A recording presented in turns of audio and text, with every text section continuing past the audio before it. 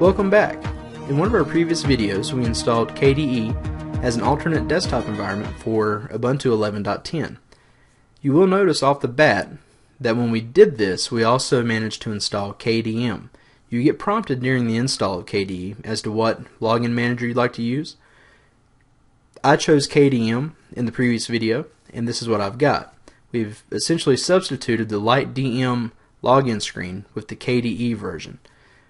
As you notice, it looks very different. We have all of our options still in the options menu. So yes, we can boot into the standard stock Ubuntu 11.10 that features Unity, but it's not going to match the same theme. And if you're a stickler, if you like everything to be uniform, if you like it to look somewhat the same, you can change that back. And I'll show you how to do so. Changing your login manager is very simple. The first thing we need to do is come up, click on the dash button, and search for terminal. Once in terminal, you're going to type sudo space dpkg-reconfigure space KDM, since we're currently using KDM. Hit enter and enter your password. At this prompt, hit enter. Then you use the arrow keys to toggle up and down to LightDM and hit enter. Now we can simply exit the terminal.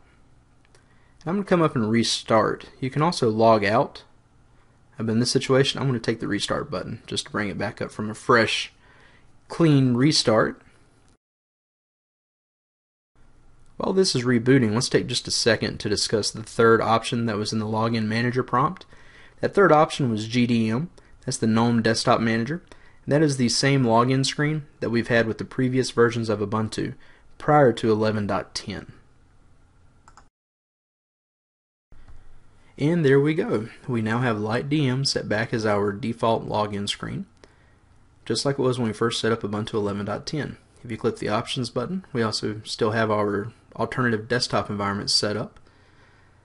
If we go ahead and punch in our password and hit enter, we'll be taken back to stock Ubuntu 11.10 with the Unity desktop environment. And that's pretty much it. So make sure that you subscribe to our YouTube channel to stay up to date whenever we upload new videos. Also, feel free to swing by our website at techiesmarts.com and be sure to follow us on Twitter at twitter.com/techiesmarts. You can find all those links in the description below. Once again, thanks for watching.